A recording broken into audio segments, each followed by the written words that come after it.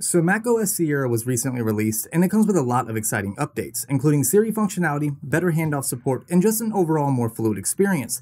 In this video, I want to show you guys how you can improve that experience with the use of the Samson Go Mic Connect. Now first off, Samson is actually sponsoring this video, and they also sent this microphone out to me to check out. But if you guys are interested in picking one up for yourself, you can hit up the links in the description of this video. There are several to choose from, so you shouldn't have a hard time finding one for yourself. The mic retails between 60 to 70 bucks, and that's relatively cheap considering how much you're getting in terms of functionality with this mic. The mic is extremely portable since it's able to be folded to lay completely flat, and it comes with its own carrying pouch. It has a good bit of weight to it while not being too heavy. To get the most out of this microphone, you're going to need to download the software from the Samson website. Once installed, you'll see options for digital noise reduction, beam forwarding, which is like a simulated shotgun mic experience, and EQ settings for your speakers. The mic sits just above your camera if you're using a laptop, or it clips to the top of your monitor when using it on a desktop. Due to the flexibility of the stand, however, you can also use it on its own without needing any type of monitor or display. Where the Samson Go Mic Connect fits into macOS is simple. It improves the audio input, allowing you to use Siri functionality with improved accuracy.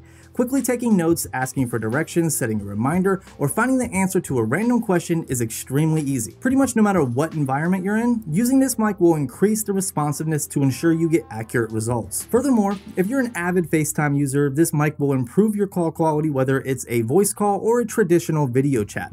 Dictation within document software such as Pages is also improved when using this mic, so if you're the type of person that likes to talk and let the computer jot down all your ideas, this is a great tool. Finally, if you're into podcasting, or maybe you enjoy the art of creating content as I do and tend to do voiceovers on the go, this mic is an incredible tool. When doing voiceovers in Adobe Audition, Final Cut Pro 10, or iMovie, this mic can definitely do the job. You're going to need to do some fine tuning of the settings and also a little work in post to get it to sound the way you want, but it's definitely a capable little microphone if you put the time into figuring it out. Of course, you don't have to have a microphone to enjoy macOS, especially if none of these features mean anything to you.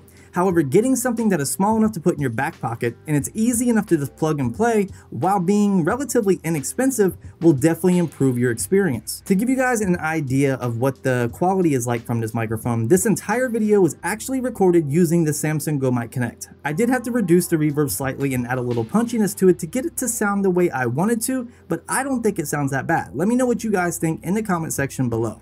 The Samson Go Mic Connect also works well with Windows, so if you're not a Mac user, don't worry, you can still get all the benefits plus some with this mic. You guys can check out some more videos and examples of this mic from the Dream Team at the links in the description. I hope you guys enjoyed the video. Do be sure to like, sub, follow, and of course, subscribe to the notification squad so you don't miss any future videos. And of course, I will talk to you guys in the next one. Be easy.